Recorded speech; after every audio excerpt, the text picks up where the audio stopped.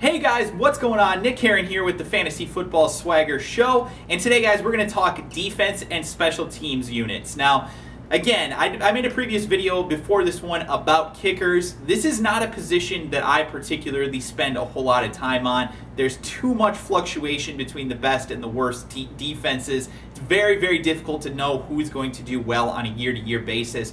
In fact, I more so actually look at defenses on a week-to-week basis. I go out and I pick up a defense that's going up against a bad offense, an offense that has a quarterback that's new into the system, an offense that has had trouble stopping the opposing pass rush, things like that. Those tend to be the things that I look for personally when I'm swapping in and out my defenses. But for those of you that are looking for a defense that you can hold on to throughout the majority of the year and really not have to think about it, I'm going to give you guys my top 10 defenses. I'll explain just a little bit about each one, and then we'll move on with our lives after defenses. Because again, guys, just like kickers, I don't recommend taking defenses before the final 3 rounds of your draft. Final 2 rounds, if at all possible. I really don't recommend reaching on any defense prior to that. Even the number 1 defense, don't do it. Just don't do it. It's not worth it. Trust me.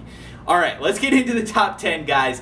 At number 10, we're going to go with the Detroit Lions. Now, this is a defense that finished 5th in 2014 in defensive scoring. They got after the quarterback a decent amount. They were 8th in the league in sacks, but they did lose their number 1 defensive player, in my personal opinion, which is Ndamukong Suh. That's a big loss for this unit. They do have other players that can step in and perform fairly well, at least, but losing Suh is, that's like losing pretty much, it's the defense's equivalent of losing a Peyton Manning, basically. This guy is an absolute animal. He's a leader on the defense. He's a thug. I understand that on the field. He does some nasty stuff, but there's no doubting that Ndamukong Suh is an absolute beast. So that's why we have to move the Lions down from being a top 5 defense to just a borderline top 10 defense.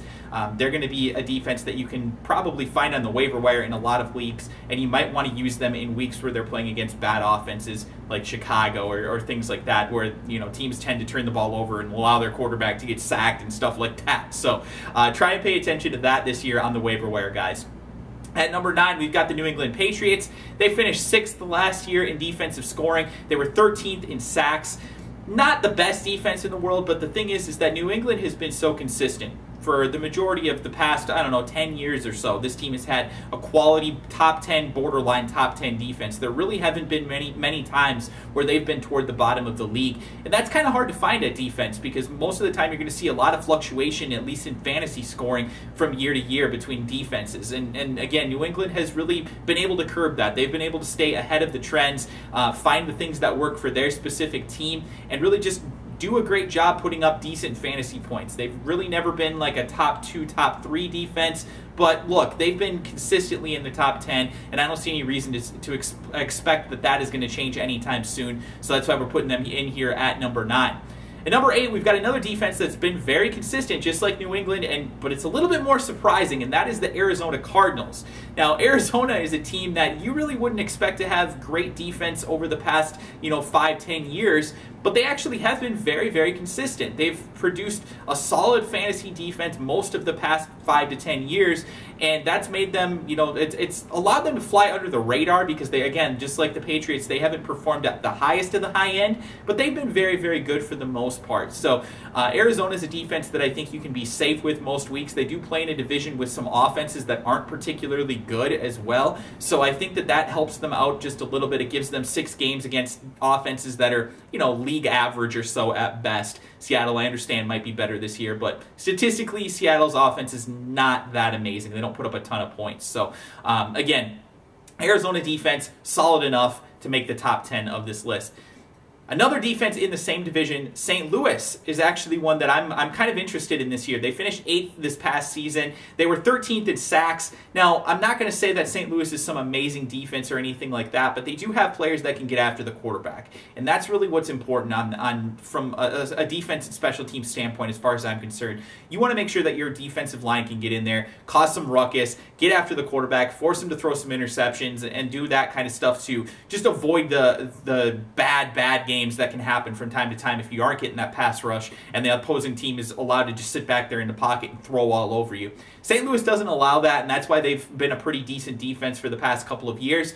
And despite the fact that their offense has been absolutely atrocious and put them in horrible situations time and time again, St. Louis was very, very good this past year, and that's why I think they're going to be good again. Their offense should actually be a little bit better this year, which actually should mean better fantasy scoring for their defense. Hopefully they have better situations. The opposing team isn't getting the ball at the 50-yard line and things like that and allowing them to, only have to drive 15 yards to get into field goal position. So that's why we're going with St. Louis at number 7. Now, number 6, we're going with Philadelphia, who actually finished second among defensive scorers this past season. It's kind of interesting that they were that high. Most people think of Philadelphia, you think of the offense.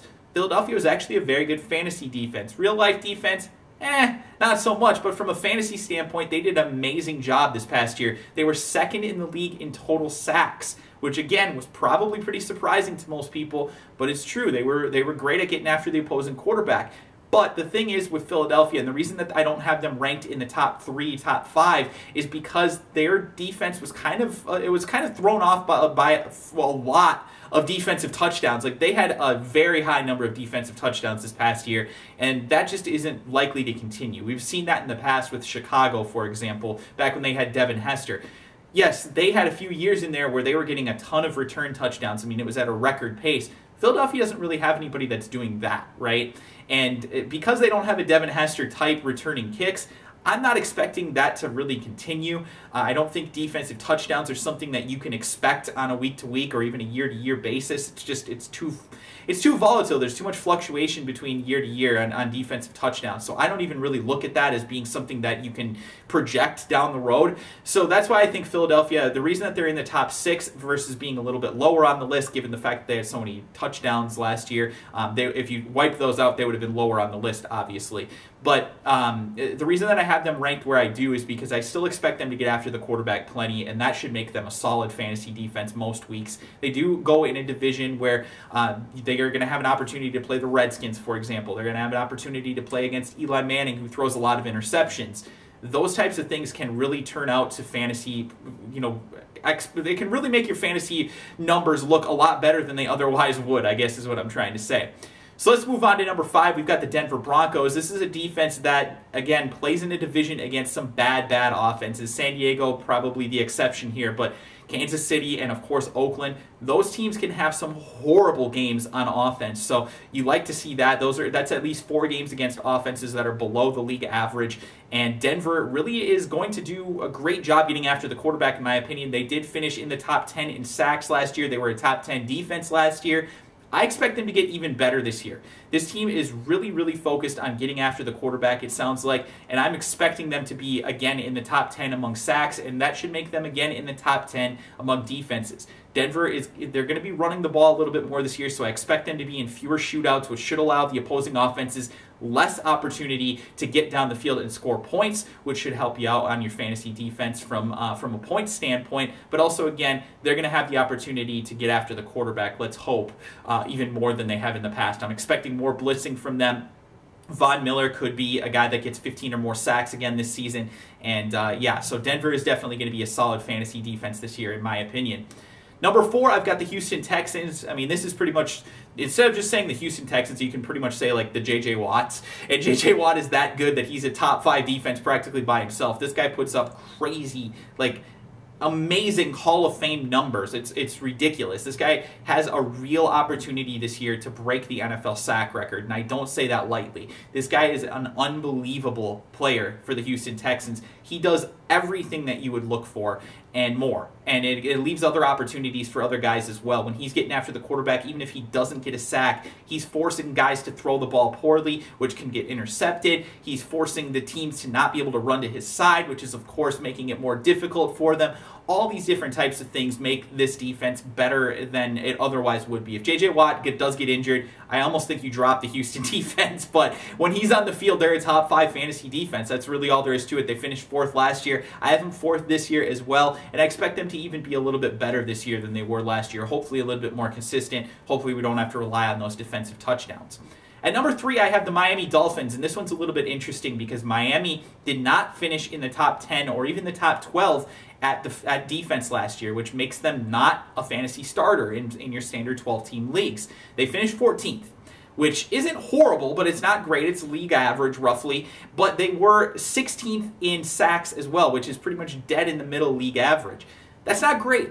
But they added the guy that Detroit lost in Ndamukong Suh. Again, we talked about this before, and Ndamukong Suh is a game changer. This guy is an absolute animal on the defensive line. And I expect this team to make a huge step forward defensively, and I don't see any reason to believe that this defensive line is not going to be one of the best in football. And Ndamukong Suh is going to leave so many opportunities for Cameron Wake to come around the end and get sacks. It's going to be crazy, and Ndamukong Suh by himself can get sacks as well. So I'm definitely expecting a big step forward for the Miami defense. They play in a division that, again, doesn't really have that great of offenses. The Jets are horrible on offense. The Bills might even be worse, and the Patriots, you don't know what's going to happen with them. They've got Jimmy Garoppolo for the beginning of the year, but how long is it going to take before Tom Brady gets reacclimated with that offense? Is there going to be any sort of problems that stem from the fact that he hasn't played for 4 weeks at that point?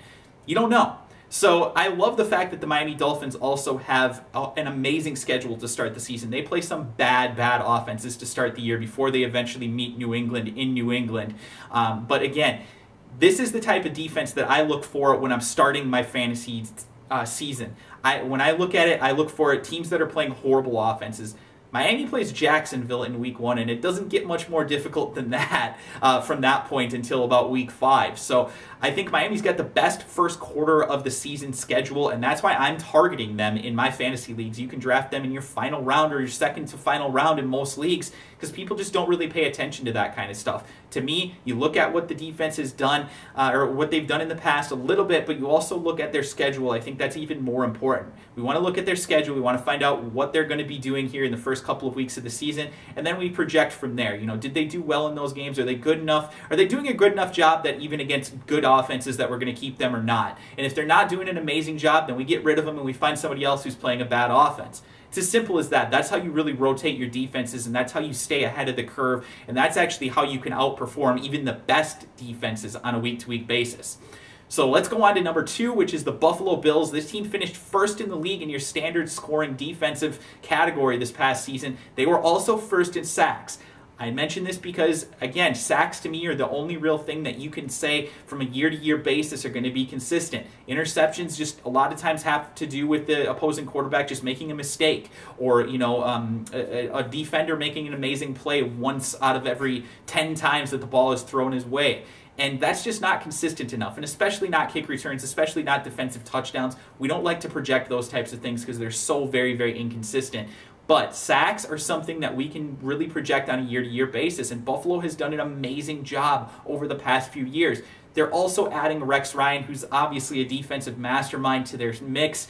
And man, that's going to be a good defense. I don't see any reason to believe that Buffalo will not again be a top 5 fantasy defense. They've got an opportunity again to be the number 1 fantasy defense this year if they can just stay consistent and not get caught up in any of the chaos at the quarterback position that is almost impossible to avoid at this point for their franchise.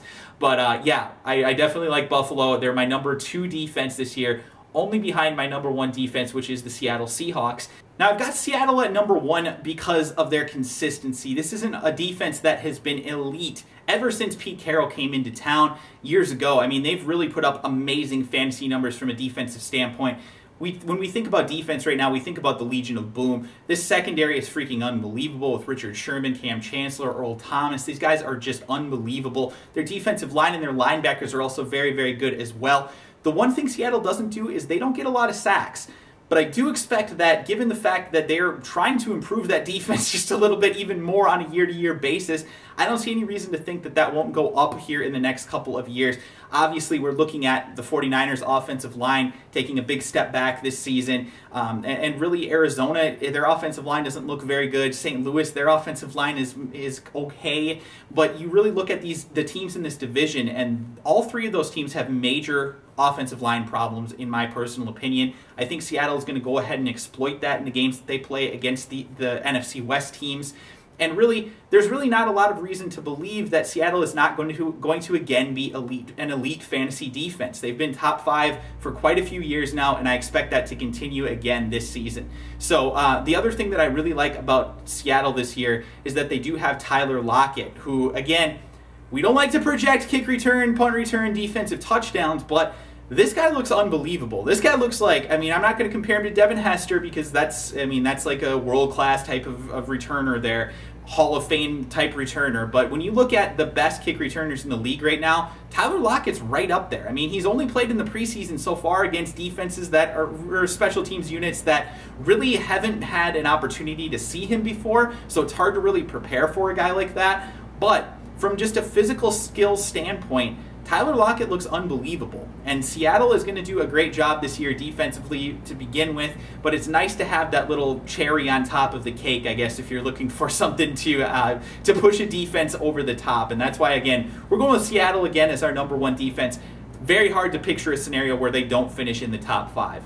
So that's going to do it, guys, for this video. Hopefully you enjoyed the defensive unit video. If you did, do me a favor, hit that like button, and of course subscribe to the channel if you are new. We're going to be doing more and more videos here over the next couple of days before your fantasy drafts are over with and before the season begins. So do me a favor, leave your comments below if you have any suggestions or any questions that you'd like me to answer for you. I will definitely go ahead and try and do those things for you guys. So there you have it, guys. Thank you again so much for all your support. Hope you enjoyed the video, and I'll talk to you guys next time here on the Fantasy Football Swagger Show.